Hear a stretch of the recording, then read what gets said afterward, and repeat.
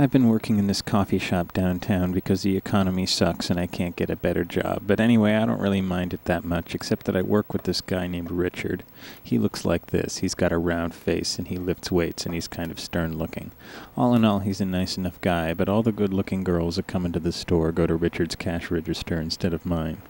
Now, I don't know if Richard's that much nicer or better looking than me, but his voice is really low, and he has this faint accent, and when a good-looking girl comes in, he always says, "Hello, how are you today?" And the girl says, "Fine, and you?" And he says, "Very well, thank you." And then they start talking and talking for like 10 minutes, and I'm waiting on all the other customers, except for the next good-looking girl who comes in, who will also go to Richard's cash register instead of mine.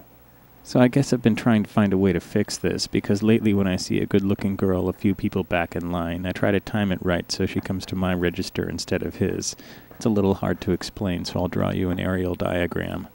If the good-looking girl is, say, back here in line, then I have to wait on these two people before he finishes with these two, but I can't work too fast, or I may also have to wait on this person, and then the good-looking girl by default will go to his register.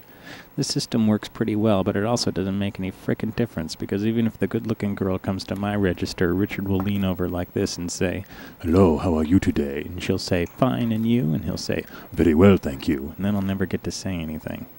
So today I got to work and found out that Richard had called in sick, and so I started working the cash register, and this really good-looking girl came in.